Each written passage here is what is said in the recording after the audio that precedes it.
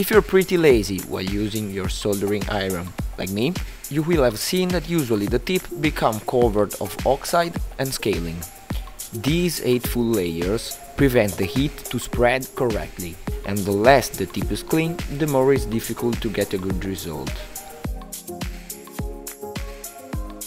With this tutorial, you will make it as good as new. Start with a screwdriver to unscrew the screws that hold the tip.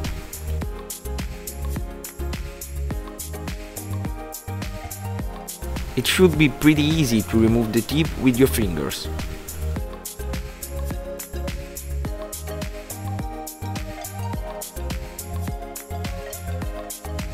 Take a drill and mount the tip on it.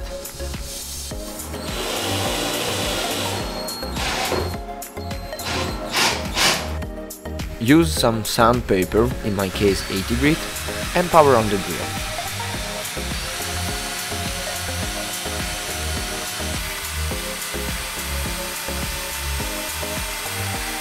And to speed up the process, I use a belt sander.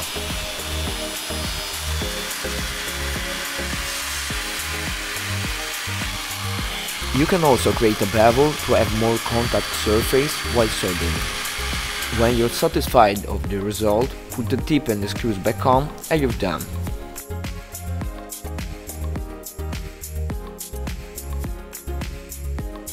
This is so simple and effective. Leave me a thumb up and subscribe the channel if you want more videos.